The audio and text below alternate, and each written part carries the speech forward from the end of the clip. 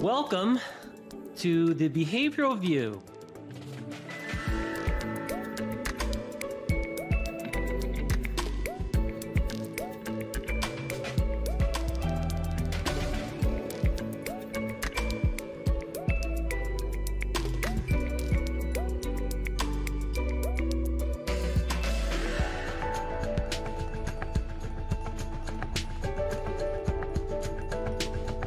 Hey everyone, would you like to get a CEU for this episode? Listen closely for the announcement of 3 secret words delivered throughout the episode. Take note of those words and we will tell you where to go to get your CEU when the show is over. Hi everyone, and welcome to episode 6 of the Behavioral View, where today Rick, Carey, and I are thrilled to be joined by Mapi Chavez-Askins. And Mapi is a BCBA-D. And in Latin America, she's referred to as an autism specialist. She is founder and director of Alcanzando, a nonprofit foundation that serves Peru and multiple other countries in Latin America. But she has just a fascinating story of capacity building in an underserved region and just years and years of telehealth experience, which has certainly served her well during the pandemic. So we are really excited to talk about all of those things. Thank you so much for joining us today, Mapi. Thank you. It's an honor really to be with you guys today. Well, before we get started with our designated topic, we kind of like to do a slow open where we talk about things that we have found that are either just good resources, they could be behavior analytic or just some sort of parallel to behavior analysis, or just fun for self-care. So we decided today that we were going to share journal articles. Who wants to go first? I'd love to go first. All right. What you got, Rick? So I'm working right now. Well, I do a lot of reading and instructional design. I happen to also be working on a course, and I continually keep diving into the literature. And I'm reading this very cool article that talks about I did a literature review on incorporating systems thinking into instructional design. So instructional design is really important for everyone to understand who's, if you're creating programs, just having a basic understanding of that in looking at other approaches to incorporate into instructional design is really important. So this systems thinking is something that I've been big on for quite some time, because it looks at how the parts come together to affect the whole. And it's just a fascinating article and something I would recommend to many people to read, especially if they're interested in instructional design. What's the name of it? Do you have that? Yeah, it's called An Examination of the Systemic Reach of Instructional Design Models, a Systematic Review. Awesome. What journal is that? That's probably not JABA, is it? No, this is from, it's called Tech Trends, which is the Association for Education, Communication, and Technology. So it's, you could find some other ID articles in there. Do you find that is easy to read, or is there some additional background that, like, could I read it with no background in systems? You would have an understanding. It would help a lot more if you were reading in that literature. Like if you know what instructional design is, some of this is just going to help you. But if you're completely new to the area, I don't know how much you get some out of it, but not as much as if you read a little bit more. Yeah, cool. Thank you, Rick. Have you read the book? You mentioned systems. I think it's Thinking in Systems. Or have you heard about it? Donna, what's her name? Meadows is her last name. Yeah, Danella, I think. Danella? Yeah. Or is it Donatella? Maybe? I don't know. Something like that. My husband just got it. It was actually a gift for me for Mother's Day. And then he actually got to the book before I did. But you mentioned systems, and that's supposed to be an excellent book. It's just excellent. To get a good understanding of just thinking in systems and how, like, you pull this one thread over here, but it also can affect change over here. So exactly. Yeah. I'll go next. I pulled an article written by some friends of mine, and it's relevant to our talk today. It's called Advocacy, Collaboration, and Intervention, a model of distance special education support and services amid COVID-19. The primary author is Janice Frederick, and co-authors are Ginger Rabi and Valerie Rogers. And I hope I pronounced this woman's last name correctly, Jessica Hizica? I feel like that's not maybe correct, but she rolls off the tongue a little bit more smoothly than that. But anyways, it came out in the BAP special edition during COVID, and they put together this beautiful arrangement package on how to provide services to children who are accessing services in the school district, and then the school just, closed doors, shut down, and then, they don't have access to anything. And so this article presents a really beautiful description of, what they did and the package around it. And then it also, when you go online, you can download a lot of the resources that they use in their questionnaires with parents and teachers, and making sure that the learner, this would be a good fit for them, and so on and so forth. So I love it when they do that. Right? I feel like I've always stumbled upon a treasure trove whenever they're willing to give me all their resources. Yeah, it's so useful. And then it helps the replication of it, right? So it helps instead of being like, this didn't work. Well, yeah, you didn't have the beneficial resources. You had to recreate the wheel. And so it was, I think, really generous of the authors to, go ahead and provide those resources. So. Nice. What's weird in science is every now and then, and maybe this isn't science, this is more human nature, you run across some people that want to keep everything to themselves because they think, people are going to make money off this. But what you don't realize, and this is what I've learned through time, is the more generous you are and the more giving you are, the more that's going to push whatever it is you're interested in forward. And if you are interested in making money, then you'd be the person on top of that. So it's always strange when you meet people that want to keep everything close and they don't want to share the technology. So I think those authors that you just described are being really good citizens of science and helping push things forward. Couldn't agree more. And I'm right there with you on all points, Rick. 100%. Well, Moppy, what did you bring to talk about today? I actually took a little departure of the topic we'll be talking today, just bringing in a little bit of something else I love. I'm a big animal, especially a big dog, cat person. I have 4 dogs of my own, 2 cats. And I ran a couple of days into an article that is called The Relationship Between Living with Dogs and Social and Emotional Development in Childhood. And I just always find it so interesting because, with many of my friends, even who as single or recently married, had dogs, and then they had a child, and now it was like, oh my God, what do we do with the dog now? And, more and more, you see these situations where our first child was a dog, or our first 4 children were dogs. What do we do now? And I love articles that look into that relationship, and they continue to show, how important it is and what of a fantastic role it plays when a child grows up with a dog or a cat. So this particular article, the first author is Jorge Manuel Dueñas, and it was published actually in a journal that can be accessed online, which is called Anthrozoos. I'll be happy to send this in writing so that we can give it as a resource to our listeners. But I just think, to me, it's always fascinating, that area that we sometimes discount. What are the variables that are important in our children's development beyond what we as professionals provide to them? Rick and Carrie are probably thinking, because they are Facebook friends with me, and they're probably thinking, oh no, Shannon's never going to shut up now, because my Facebook feed is nothing but my dog that I adopted during COVID.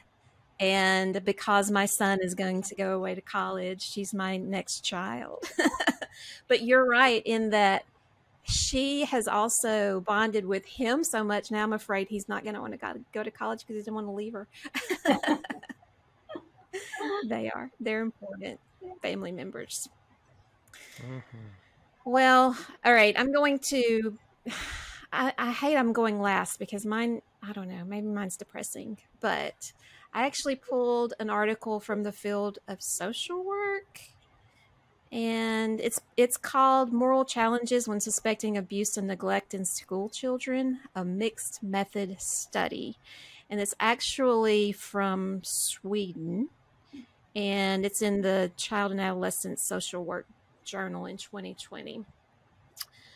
And if I can just do a little quick aside on this, if there are behavior analysts out there in the world who are working in the world of domestic violence, I would personally love to hear from you. And maybe I could convince Rick and Carrie that they want to talk to you too, because this is just one of those things that this particular article is actually about reporting child abuse, but I came to it from diving down rabbit holes in trying to find ways that I can be supportive to a couple of friends of mine who are in domestic violence situations.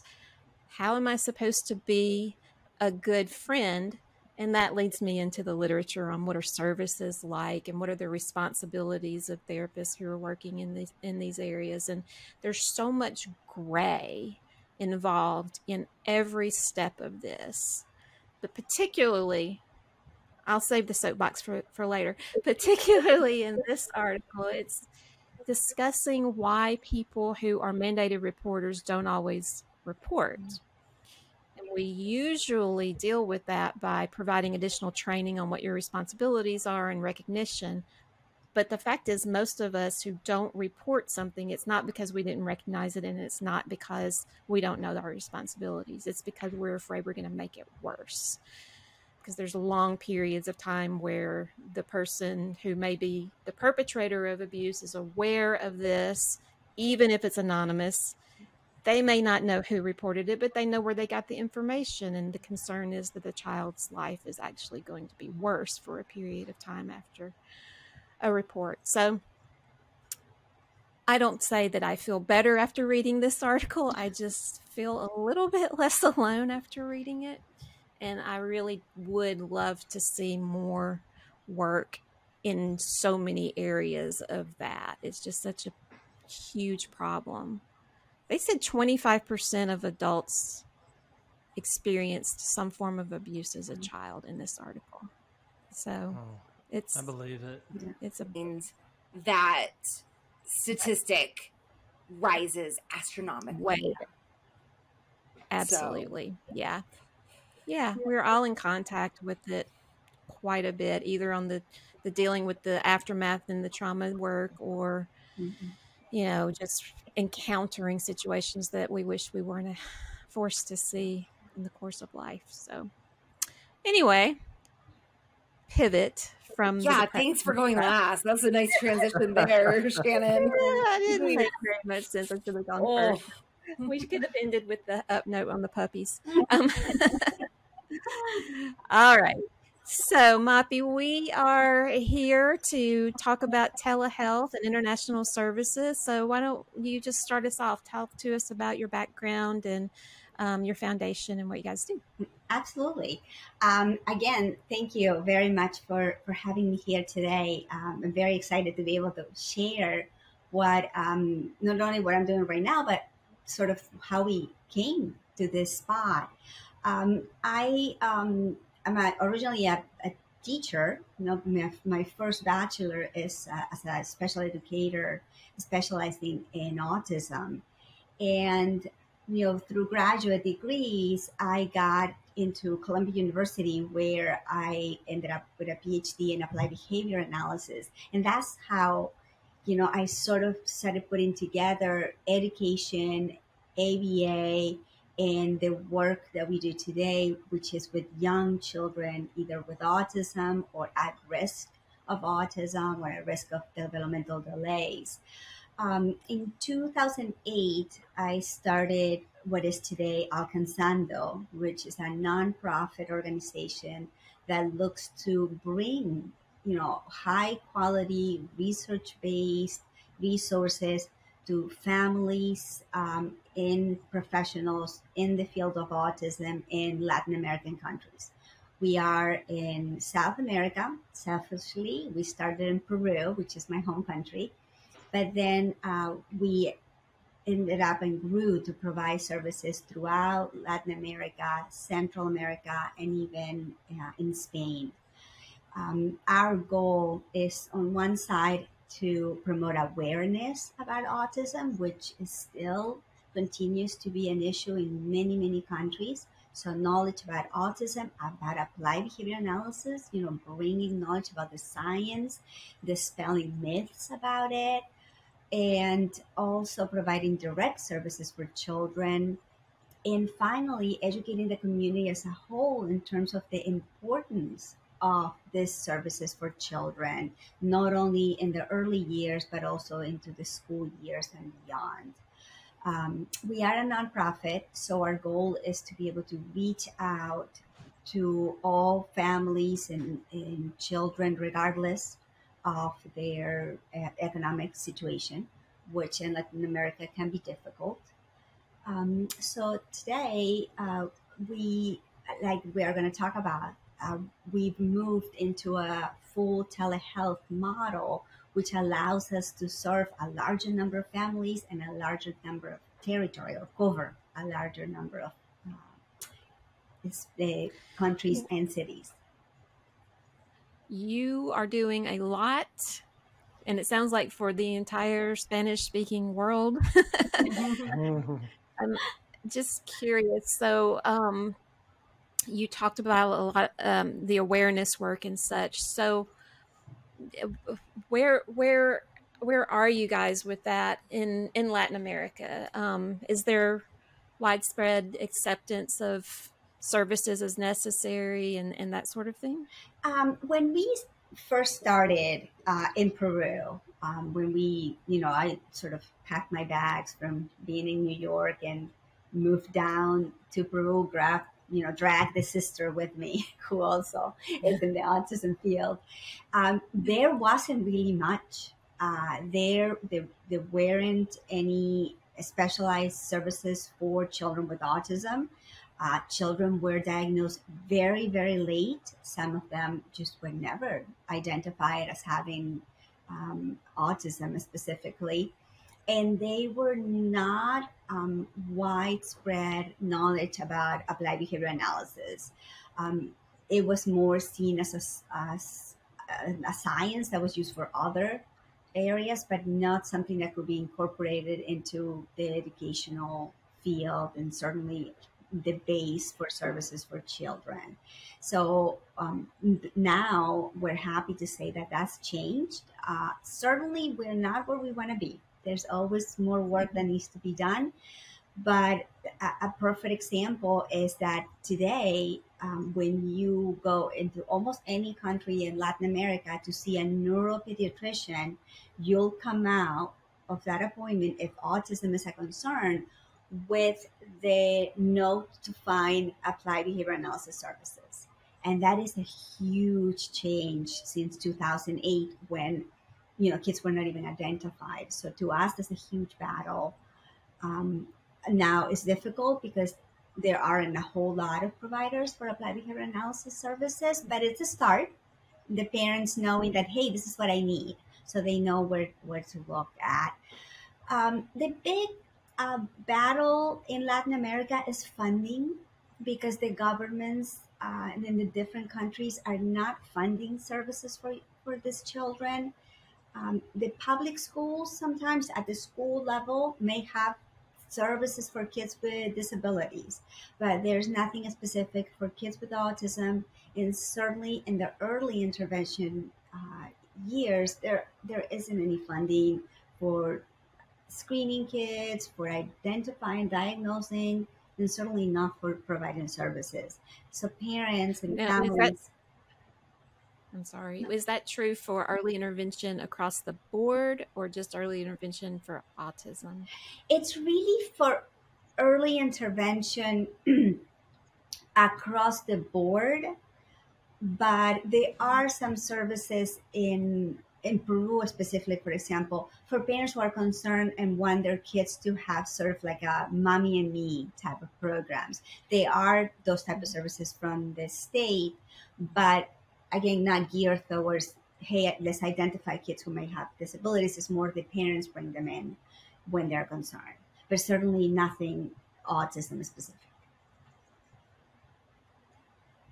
What is the perception in the Latin American countries that you've been working in with regards to autism just in general? So not even the services that accompany treatment, but just like how are they with just, interacting with autistics or finding out that your child has autism? Like, what is their kind of, because if the awareness is lacking, I imagine then their response to, this somewhat novel diagnosis, or children who are displaying, behaviors that are in line with this diagnosis, may be quite different than in a community that's more accepting and understanding and creating supports around that. Yeah, it's interesting. I'm glad you asked that question, because that has changed throughout the years. It's very different, or it's somehow different of what it was in 2008 to what it is today in 2021. But in Latin America, we still have that large discrepancy between people who live in the city and may have more resources available to them, and people who live in smaller towns where there are not many resources, be it medical, educational, cultural. So even though there is a better understanding as a whole in the whole continent over the fact that autism is a condition and is children with autism are children that can be taught, and there is still in the smaller towns that stigma that this might be a punishment from God, or this is, was given to, what happened to this mom because of something she did when she was younger. Right. So even though it's getting better, we still encounter that.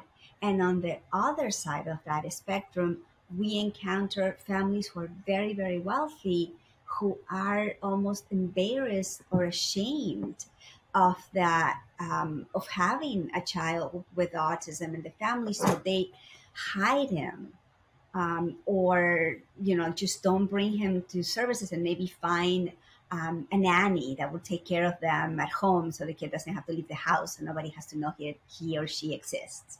So unfortunately, we still have those two extremes. But again, every year it gets better. We see every year we find less of those cases, which is, it tells us that we're going in the right direction. Sure. How have you taken that on as far as getting people to change their mind if they think that this is, a curse from God or something like that? What sorts of resources help change that mindset? Something that Alcanzando Foundation does is we do free webinars open to the community on what some people might consider very basic topics. So we have the, autism myths and realities. We have the, why not be why don't have to be afraid of a diagnosis of autism, or early signs that the child might have some difficulties in development, even, basics of ABA.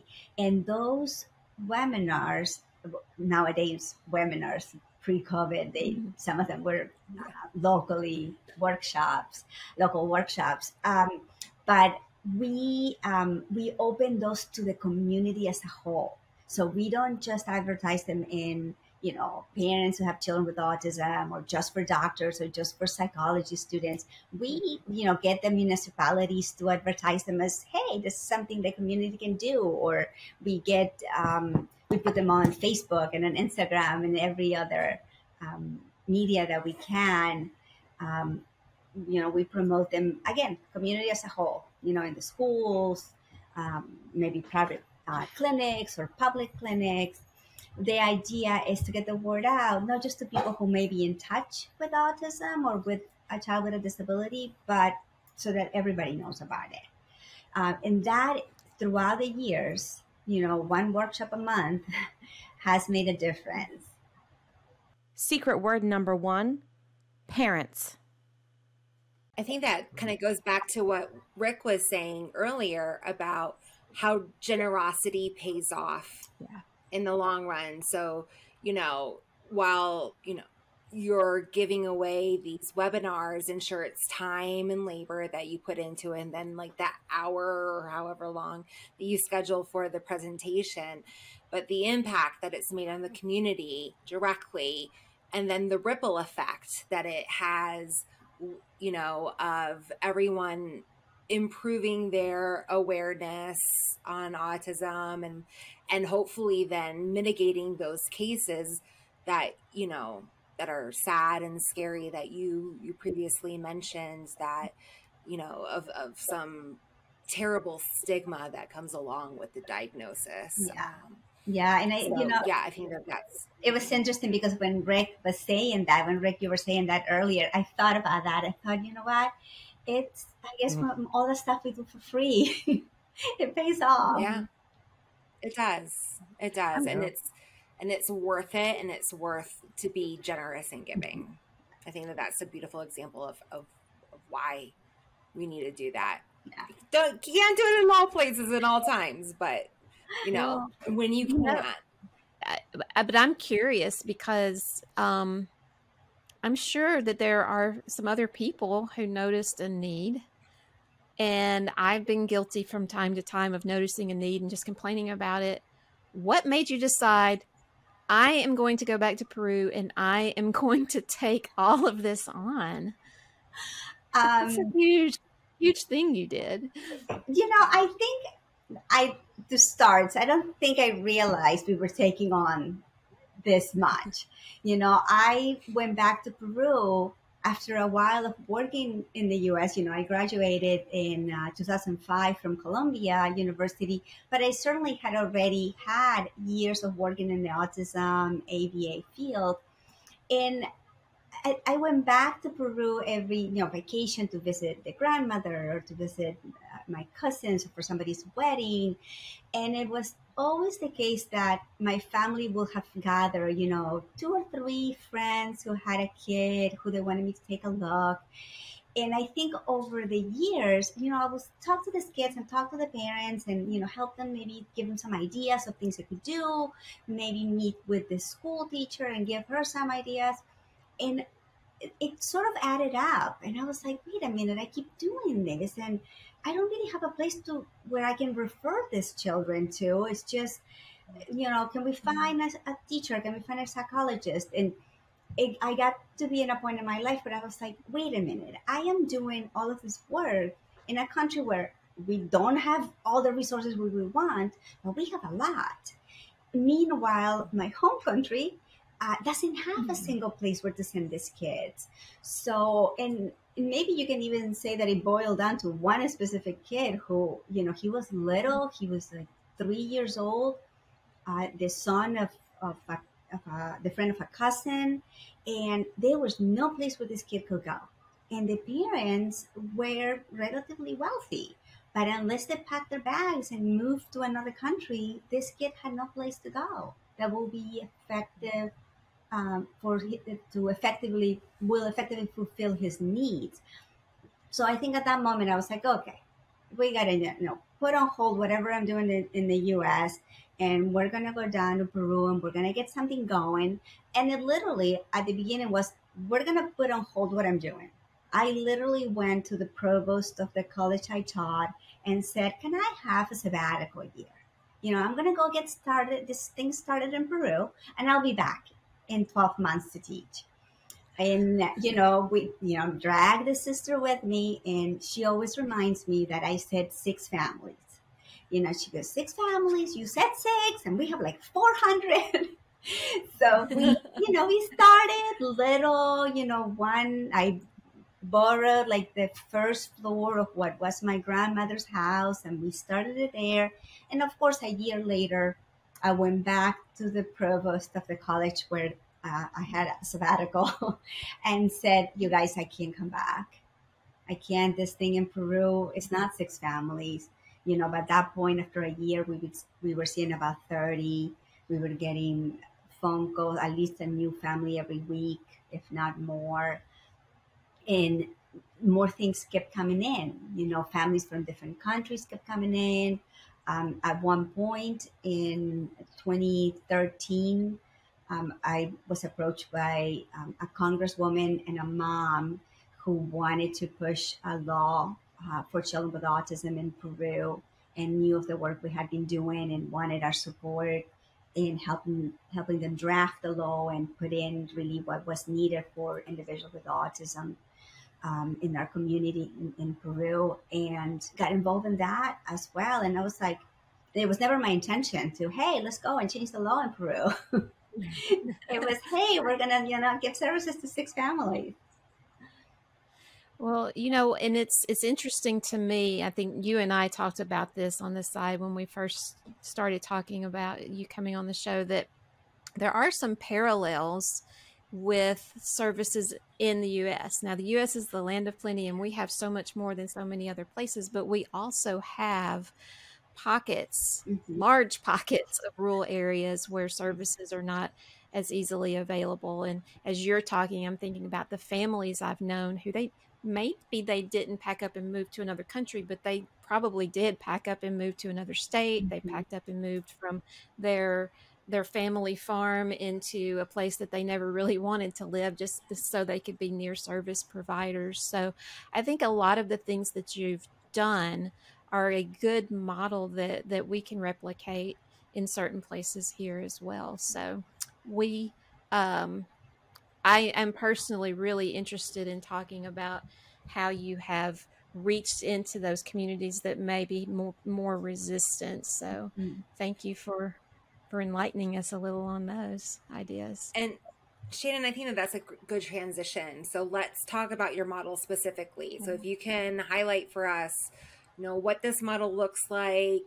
I know you had a different model before COVID, and COVID kind of pushed you into this new model, and that you're seeing some great outcomes with it. So if you could, share with us and our listeners kind of just an bird's eye view of what this model is, and then we can dive in from there. Fantastic. Yes, of course. What we do today, we're still talking about early intervention. We serve kids from 6 months to about 5 years old. It is ABA based, early intervention, parent mediated. So our model takes a family in. We evaluate the kid via telehealth, which includes a conversation with the parents. We actually run an nadir with them, and we have multiple conversations in addition to that. And then they provide somewhere between an hour and a half and 2 hours worth of video of the kid in different situations. We complete what is known as a BOSA, and developed by the same authors as the adults, but with the intention of being that via telehealth. So we complete that, and beyond that, we watch the child in many situations: play, interaction with parents, interaction with their siblings, all recorded by the parents with the intention of giving us the real picture of the child. So based on that information, we create a plan for this child. Okay, what do we need to work on? What are their strengths that we can grab onto? And what are the needs? And not only that the parents see, but that we identify through this videos that we're able to watch of them. And then that family goes through what we call an induction, in which for a full week, they are going to learn the principles of applied behavior analysis and how to apply them to their specific situation. So very, very soon in that week, we move from understanding the theory to, okay, how do I apply it to my specific kid? And of course, that learning doesn't end there. We're going to continue to teach them as their program progresses, as the child moves from one objective to another or needs one strategy to another. But that first week is sort of your intense initial injection of ABA and autism and your child's goals. And then we meet with them either 4 times a week or twice a week, all via telehealth. And in those meetings that are done with one of our consultants assigned to their case, we either meet with the parents and they bring in the child with them and sit and work with the child and show us what they've been doing with them. Maybe they've been working on the child reading a book with them. So they'll sit down and let us see how the reading of the book is going. Or maybe they've been working on the child playing again with a sibling. So they'll let us watch how they've been doing it. And those sessions will also include feedback towards what they've been working on, but also maybe next steps. So at one point in those consultation sessions, the child might go do something else with the other parent or with a caretaker, and we'll sit down with this mom or dad and explain to them maybe the next goal that we're going to work on, how we're going to do it. We're going to demonstrate how to do it, and they're going to end the session with homework for the next time we meet. Sometimes that having the child live with them doesn't work out with all families, so it doesn't work out for every session. And if that's the case, the family brings in a video of, again, the goals they're working on, and together with the consultant, they'll watch the video. And that the videos are great because it allows us to pause and say, okay, see how you did that? Let's watch it again. And this time, I'm going to give you some feedback of how I want you to do it next time. So, or, if they're going well, we'll say, look, see what you did right there? That's fantastic. Let's do more of that. So, our sessions are individualized depending on the needs of each family. And also during that session, it gives us, as the consultant, a chance to take data on the objectives that we're working on with the family. So that data is going to guide the programs of the child and how we change to new objectives or change to new strategies. And, like you had said, Carrie, that model used to be more of a hybrid pre-COVID, and for some families, actually, it just meant all live sessions.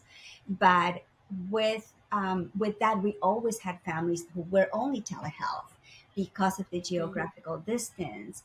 And COVID sort of forced us into all be at a geographical distance that we were not able to close. So we went full telehealth starting in April of 2020. Has the technology been any kind of a stumbling block for the families? When we started doing the telehealth model, which was not with COVID, which was back in 2012, between 2008 and 2012, we always wanted to do live. So families were forced to either travel to us, or sometimes if we had the funds, we will travel to them. But it was always, more the push of doing live. But in 2012, we started to say, okay, what happens? Okay, this family can move to Lima.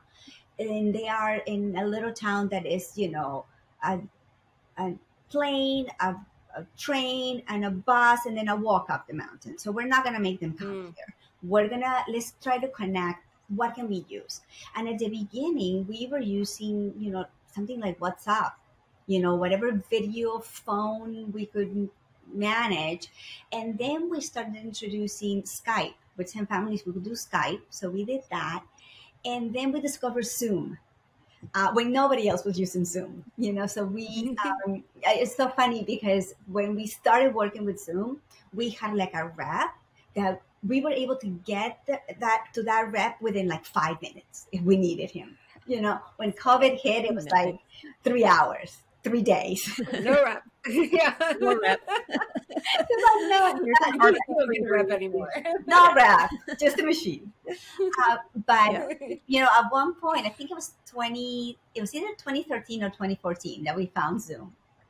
And we started teaching families, how to use it. But again, we will give the link and they would be like, what is this? How do we do it? So there was a whole, session that was used to learn how to use Zoom. We still have families who Zoom is not a possibility for, depending on where they live.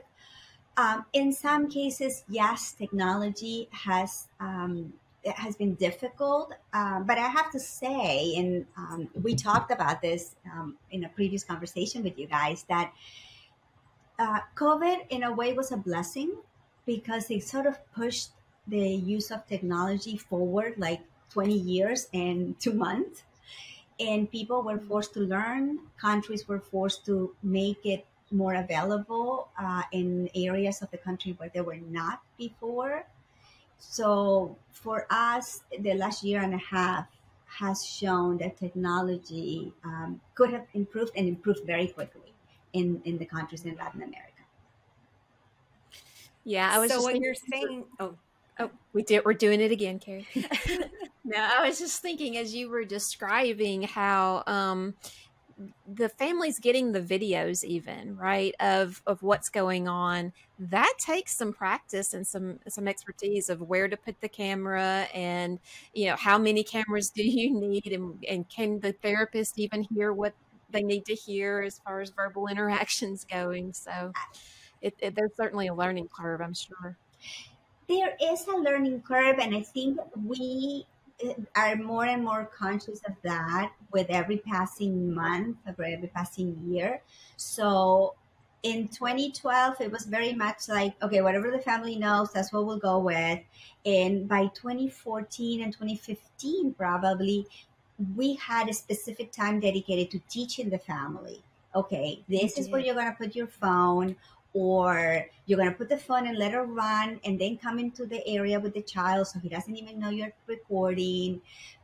We were more aware of the need to have, okay, in this session, we're going to learn about how to use the Zoom. Or in this session, we're going to learn about where to position your computer so we can better see the session. Or how, like now our videos, when we send the first packet to the family about sending us those first hour and a half, 2 hours of video, it's very specific as to where we want you to sit, in regards to the camera, where we want the toys to be, how many toys we want you to have out when you do this video versus this video. So with the years, we've learned to be more and more specific and to save time to cover those logistics of the video and the telehealth. But that's something that for us came way before COVID.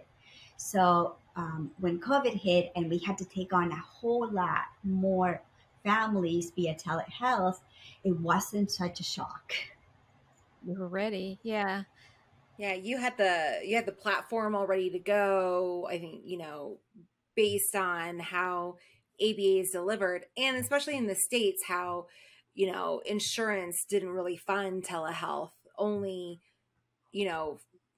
really the motivation to do that was COVID. A lot of practitioners out here were like, I don't know, find a good place for the camera. I'm sure it was a little bit more purposeful than that. But in relation to, the years that you had under your belt and had really fine-tuned that process, I'm sure that perspective of looking at what everyone else is doing and scrambling and just kind of trying to make the pieces work was a bit interesting. Yeah.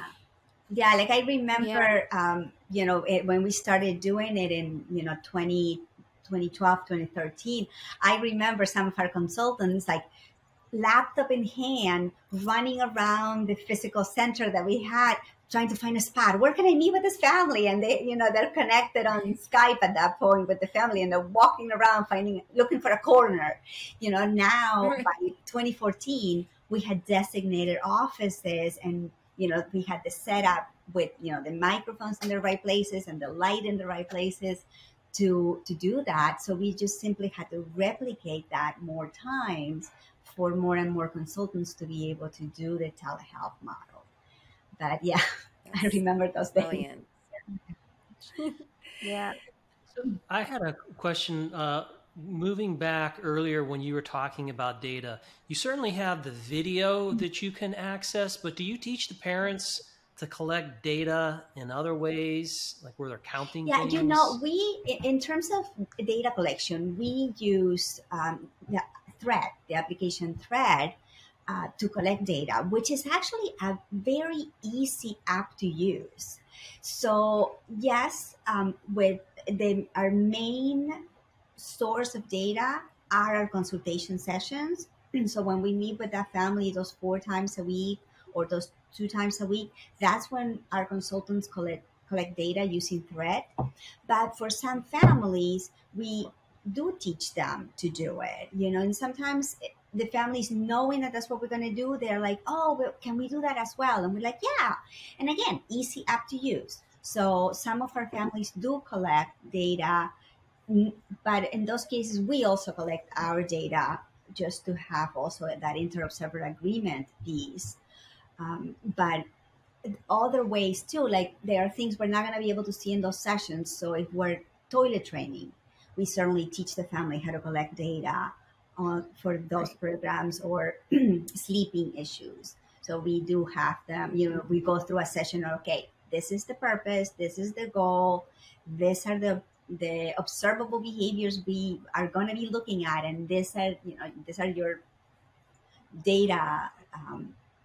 And we give them, like the spreadsheet for them to collect on, or, here's your printout, or we send them through, a PDF form that they can either print or fill in online. So we do try to individualize it for each family, for each program that family is really running, or really that each goal that they're working towards. Do you have any guidance that you guys kind of go by? Like, I do a lot of school consultation. I need to start saying past tense. I did a lot of school consultation, and the idea of getting the same sort of data from the classroom teacher that you're going to get from the behavior therapist who's in the room is just, that's unrealistic. So we just had a short and simple, make it as easy as possible, and only collect data that you absolutely 100% have to have. Don't ask them to just do things that, would be nice to know. Exactly. So did you guys have any kind of plans for what kinds of data you asked them for? Yeah.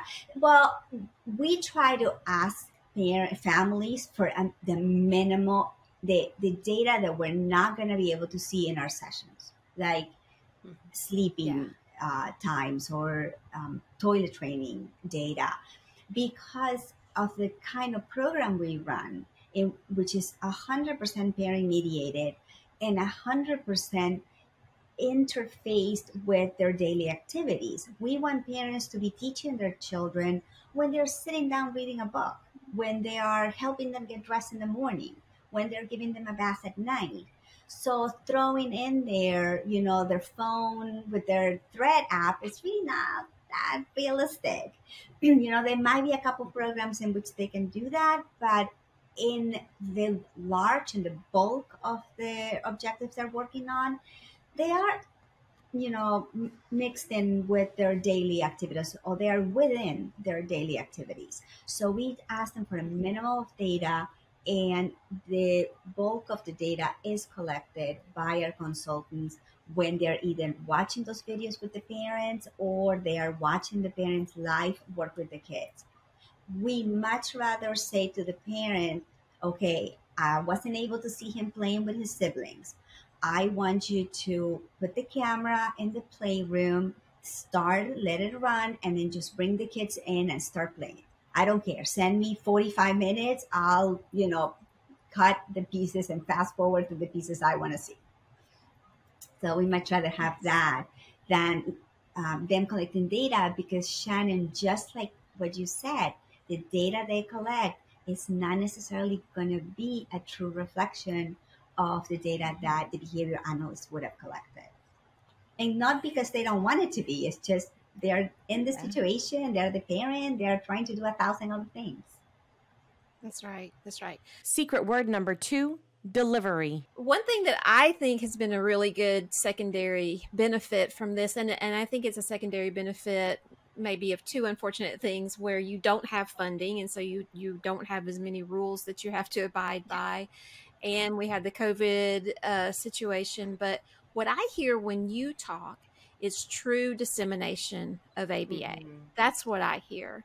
And the way that you have integrated your services into the daily life of the parents so that they have skills now that they can implement coming up in the future, as the behavioral needs change and such. So I would love if we could continue to have that sort of carryover, but Carrie Millico, I worry that in the United States, with all of our rules and with all of our payment structures, that our providers can't do something as useful and logical as what MAPI is doing.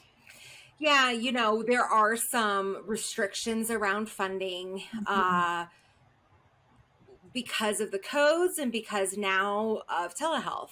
So as of June 30th, a lot of funders have removed the option of telehealth to be an option. Oh, wow. And, the world is opening up. And so they kind of went back to business as usual, which is unfortunate because what I was really hoping for was that we had this great stretch of time. And what I really urge our community to do, and hopefully they collected data in a systematic way that they can do this, was just then, and MAPI, I believe that you have an article coming out that's looking at this, is that saying like, here's what we did in person, here's what we did via telehealth. And what I would love to see is that, like, I believe your facts showed it was even maybe better. But, what I would like to see is that, like, we're still doing great stuff. And even if it's marginally, like with some, our clinic did telehealth for a little bit and we saw it dip down for some of our learners. But even if it's marginally less, is that even better than like, okay, not receiving services? Because we live in Nevada and we have about 2 cities, right? The rest of it is pretty rural. It's got tumbleweeds all over it, right? We're in the desert. And so a lot of people out in these small towns that are sporadic doesn't mean that they necessarily, know people who live there without a diagnosis. No, I mean, like, there's people out there who need services, but then either the BCBA has to drive all that way, so you have to find an agency that's committed to that type of thing, or an RBT that lives close by, but then that means distance training. I mean, I guess it'd be kind of a logistical mess where this setup, if telehealth can be, we can find a formula, and it seems that MAPI has, where telehealth can be equally as producing outcomes as center-based, for a particular set of learners, then let's go down that avenue, and then we can have the data to suggest to funders, hey y'all, look at this.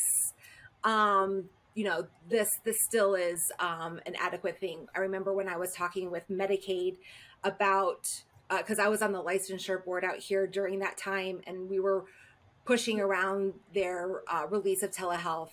So they wanted details around codes and why this code and what is the proof behind this code being accessed via telehealth model. They want data to make those decisions. Yeah. And I think that that's what we need to provide them as a field. We need to show up with our data. We had a year and a half to collect it. Let's show up and show them that this is an effective model for a certain group of learners, for remote families. I think it's a good thing. Yeah. And also the idea of it being parent mediated and more support for that too. And I know, Rick, you've been in some conversations about the importance of parent inclusion in services and such. So I'm just hoping that this is going to be embraced on a more widespread scale than it has been in the past. Yeah. Just today I had a meeting, and I can tell you that the funding sources are more and more looking at that parent involvement. Mm-hmm. I mean, it's just something that when you marry these two, think about Teledoc. That is uh, Love Telehealth. not going away. It's getting increasingly more popular. And here we are where the services that we're giving isn't like, hey, what are your symptoms? Okay, do this, and then you're going to move on. But still, it is part of healthcare. And being able to successfully show that this particular intervention is having this effect and it's bringing the parents in. And as you were saying, Carrie, we can help all these people in these remote places. And in Moppy, what you're doing, it's the same thing. I just can't understand how, this isn't something that we're going to accelerate in our field, Yeah. because it solves so many problems. And, Yeah. I've mentioned this in a previous podcast, so I just got to bring it up again that, I do get concerned if we're looking to have the parent replace the RBT, because a parent should be a parent. And like here, I have 3 children. None of them, as of now, I know have a disability. They haven't gone through, all the testing in school, but, right now, right, everything's looking kosher. But 3 is still, gets you tired by the end of the day. And even though I have a cushy job where I'm at my computer all day in my home, and I'm very privileged and having a husband that supports us and does these things, I still look for that alone time. Yeah. I crave it. I need it, because if not, I'm going to be cranky the next day, and then I'm not going to show up being a good mom, being a good employee. And then you add on to this a therapist, right? And so, Moppy, what type of protections do you have in place with your system to make sure that the parent isn't completely burned out and is still successful, and they have all the supports that they need as well, and that it's not like you're going to be RBT during this whole 30 hours and then you have to do all of your parenting duties as well, and then like good luck getting any rest, so Yeah. Carrie, I am so glad that you mentioned that, because that since we started talking even about the telehealth model, because at the beginning the telehealth model was for those families who were in remote areas where there wasn't even a possibility of an RBT. It was, there wasn't anybody who could help them beyond maybe the nanny that helped them at home, or the person that helped them around the house who could take the kid on for little bits of time. So the reality was that the parent was going to have to carry out a lot of this interaction with the child so they could learn those skills that we were looking to teach. So we started building on one side, given the family the basis of the science to work in these goals with the child within their everyday interactions with the child. It wasn't, hey, let's add time that you interact with the kid. Let's set up from 4 to 6. You're going to sit and work on these goals. It wasn't like that. It was very much like, okay, tell me about your day. What does your day look like? What does the day of the child look like? Oh, okay, so this person dresses him in the morning. Okay, we're going to teach that person what goes to work during that time. Oh, and then I come in and have breakfast with him. Fantastic. We'll teach you then what to do during breakfast to promote language. And okay, somebody else has them at 3:00. Okay, that person, we're going to teach them, display skills to teach the child. So we build in those teaching interactions, what we call the learn units. We build those learn units within their everyday interactions with the kid. An important piece there was that it wasn't one parent working or learning how to work with the child. It was anybody who comes in touch with that kid. So grandma comes on Saturdays, well, grandma is going to learn how to have these interactions with the child to teach them the skills. You know, the nanny that has them 2 hours in the afternoon, she learns as well. So that was, you know, those two components were important. But a third one that we added in recent years, which we think is crucial, is something that we call Escuela de Padres, which is 6 modules of an ABA based program for the parent as a person, not as a mom or a dad, not as a person who's going to teach their child new skills, but as a human being, to learn to have that me time, to learn to look at things in more of a, I don't know, positive way, how to deal with those things that life throws at you, not necessarily related to the child, not necessarily related to the child's, you know, condition, but more of giving them those tools to deal with life in a better way. And we find that that's crucial. It's not mandatory that they do it, but it's strongly encouraged that they complete those 6 modules in which they'll learn about how to take care of themselves. And I think all of that, all of those pieces together allow for the programs under our model to be very effective. And Carrie, you mentioned, and you know, Rick, you also mentioned the importance of the data. Of, okay, let's bring the data to the table and help these funders see that what they will fund is effective. And we have an article submitted for review at the moment that looked at the same kids that were receiving services in a center-based model pre-COVID.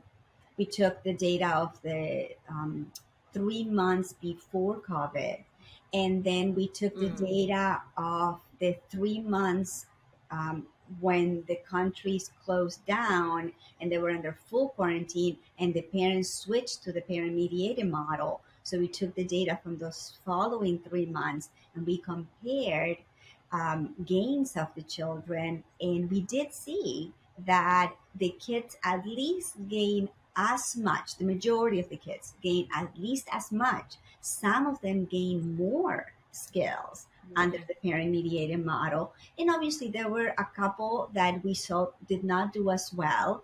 But then you have to start looking at those variables. Okay, what variables were present in the families whose kids did not do as well? And what variables were present in the families who did even better? So I think those data are important to look at because they should guide our decision there. Then as to And have you started teasing that out any yet? Do you already we have are some tips for us? Yeah, we've already started working on looking at some of those variables. And now Latin America has not gone back yet to, you know, life or back to, you know, normal. So we continue to provide services to 100% of the families via telehealth. So we haven't been able to, you know, do that other comparison again, but we are working in identifying variables of the families whose children continue to do well. So, okay, so what characteristics do we see? How many people are from the home are involved? Is there another underlying issues, another variables at play with families? Because we actually had one family that there were a lot of other issues not related to the child, not related to the kids' needs, and we had to ask them to take a break. We were like, okay, let's pause. You're gonna take care of these issues, and then we're gonna come back to the table and talk about his current needs. And, you know, Carrie, I do appreciate you bringing that up about all of the demands on a parent's time and such. But also, I mean, the majority of my life has been focused on kids from school age all the way up to retirement home. And so the thing is, once they age out of services, it's right back to the parent doing everything that's going to be done anyway. So if they can get those skills earlier on when the child is smaller and the behaviors are more manageable than they get. I definitely, I don't have the data to spit out about this, but just anecdotally, it makes such a huge difference. For It's sure. just, yeah, and on all levels, not just the outcomes of the child, but for the parental stress and sibling relationships and everything. It's just so much Yeah. better. Yeah. I just wonder, sometimes families may not just be in the position to do that. Yeah. You know, Yeah. when the kid is, you know, it could be like the mom's working 2 jobs, maybe she's a single mom. And, you know, Yeah. like there's so many, when we opened up our clinic, we were working primarily with Medicaid families. And and we were in the homes before we opened the clinic. And, you know, there was a lot of situations like that. And when we went to clinic-based, you know, it allowed families to, like, they were, you know, we had one family that they didn't have a job, or 2 families that didn't have jobs at all. You know, having the child come to the clinic and receive services allowed them to focus on getting a job. And, you know, another families went back to school. So, I mean, I think that there's, you know, definitely some complexities here. But one thing, Moppy, that I was thinking of, again, with cultural differences, Mhm. and parent training and stuff like that, again. So I've had a lot of parents be like, "Nah, I'm good. You just do your thing, and you know, I don't need to meet with you weekly. We're good." You know, and then so do you find that parents? I mean, because I think, and correct me if I'm wrong, but Latin communities are more community based as opposed to being like individualized, Yeah. as a culture. And so do you find that you didn't have to do much convincing, or your the parents' involvement, or like, and the grandparents' involvement, and, you know, the nanny, or, you know, just like how you said you train anyone, Yeah. the like, you didn't have to do as much convincing and pulling and as maybe we experience here in the States. I think culture plays a huge role in the success of a parent mediated program. Not that it wouldn't work, you know, in the US or in other countries, but in Latin America, it is very much a community life. So it's very seldom that you find just a mom, a dad, and a child that live isolated from the rest of the family. They might have their own apartment or their own house, but the house is never habitated by 3 people. There's always a fourth, a fifth. The grandmother's always visiting. There's a nanny that comes in for a couple hours. The neighbor is over. So the changer, the game changer for a lot of families in terms of buy-in into the model is the minute that you said, "I'll train anybody who comes in touch with the child," and then they're like, Yeah. "Okay." Because some parents might think, "Oh, it's just going to have to be me as the mom." And we're like, "No, who else sees them? Who has them at 8 o'clock? Who has them at 10? Who has them on the weekends?" And the minute you mention that, there's your buy-in. And you have anybody, we had like literally the neighbor trained because she comes in the afternoons to watch the kid. So you do, it's very much a community. Families don't live far from their grandparents necessarily. So the grandparents get that much involved. And the families get excited about how well the kids are doing. So then somebody else wants to be involved, you know, because they took the kid to go see the aunt. And then the aunt is like, "Oh my God, he's doing all of this. I want to be part of this too." So I think that in Latin America plays in our favor, very much so. I'm glad you're publishing that because I recently had the joy of reading all of the published research on parent training via telehealth in the past 10 years. And that was one of the things, is that there was so much focus on identifying one parent to collect the data on, and this one parent did everything.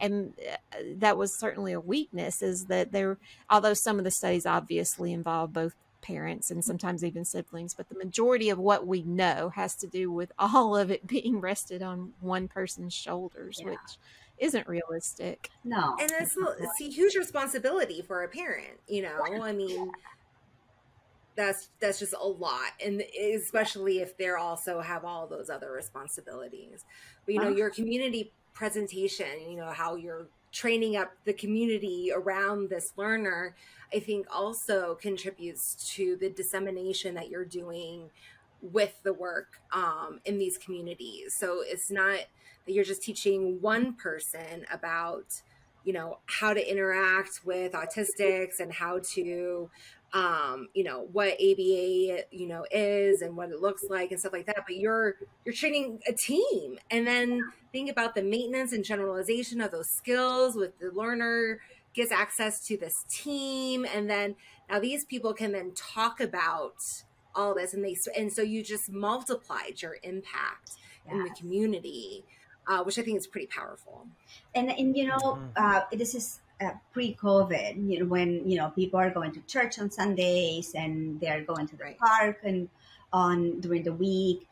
We involve other members of the community as well. You know, we have, you know, Sunday school teachers that have learned about how do I engage the child into my class. We've had, you know, preschool teachers attend our workshops or request that we come into their preschools and help them gain the skills. So you're right. It's a community-based service in which now all of the people that come in touch with this individual are prepared to be spaces where he can learn and where he can use the skills he's learning. Yeah, you say that it's a parent-mediated model, and I feel like I want to call it a community-mediated model, you know, with all of the good stuff that we're doing with the free webinars and everything like that. Like, you know, you are providing supports strategically around the learner's environment to make sure that they are supported in any way possible, even if it's just by, this is what autism is, don't be scared of it, you know, let's dispel these myths, you know, and embrace this human. So I think like, I like community intervention, community-wide intervention. I love you, Carrie. Go for it, because I think it really incorporates all of the pieces that you're doing, which is so much more than training a single parent. Yeah, Moppy, speaking of, you know, the community base, I've been dying to ask you this question. In our field, there has been a debate that has been around for a very long time.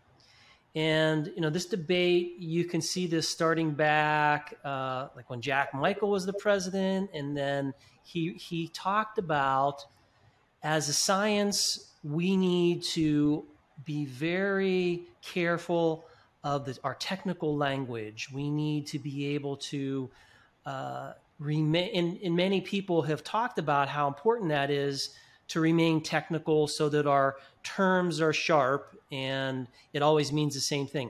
The other side of that is, so Don Baer, the year after that, was elected the president, and he talked about being able to share our technology with other people and talk about our science in ways that are going to communicate to the consumers. And there's always been this debate talking about, well, you know, on the one hand, let's say you're working with parents. Should you always use our technical terms and communicate it in a way that is how a BCBA or an RBT would understand it, versus the other side, you want these parents to be able to understand what they're doing and maybe not necessarily have the full understanding of, you know, the technical nature of some of the terms and some of the concepts that they're using. So my question to you is, how have you approached that? Which side do you come on when you work with your parents, and, you know, how have you been most effective with them? You know, we've heard that that debate, you know, and that those exact same words. Secret word number 3, service. don't lose the science, because then people will just, not understand really what they're doing. But the other risk that we found ourselves when we were like, okay, we're going to use the technical terms, was that, if you look up the technical term, the definition you might find is not what's meant to be from an ABA perspective. So what we do is we use the vocabulary of the science, but we very much explain it to the parents. So we might use the word "man" when we say, okay, look, our objective is going to be to teach him to ask you for what he wants, which, we might call a man, but what we mean is, and we explain what it is. And in subsequent meetings with the parents, in our conversation, we might talk about asking for what he wants, but our paperwork, which they receive a copy after every meeting, says the word "man" and maybe a slash and asking for what he wants. So we do build in the vocabulary in it, and we make it purposely a situation in which we will use the vocabulary with them. And you find it that way, you're, sort of netting, building into your everyday interactions with them, they begin to use it as well. And then you find them that they're very proud when they use the terms that they've been hearing us use. But we always accompany by the description of what it really means. We never expect them to just be talking about, oh, so now he's manding. We expect them to say, now he's asking for what he wants, but they'll see it in their written paperwork that we call it a "man." Same thing when we talk about establishing operations or reinforcement. We very much make a point of using the word, but explaining it as well, or vice versa. We explain the word and then we say, well, we call it this. We do the same when we do community webinars, when we do presentations for neuropediatricians or pediatricians or teachers. And I remember the first time we got a note back from a neuropediatrician, and his notes included the word "learn unit." And we were like, oh my God, somebody's listening to what we say. They're beginning to use the language. But to us, it's important that it doesn't get lost, that people understand it's a science, that it's not just something that Mapi and her team do. We certainly don't take credit for, hey, we made up these strategies. But we also want them to feel comfortable, that they understand, and that it is their own, that what they're doing. It's not that I'm not doing this thing Mapi tells me to do.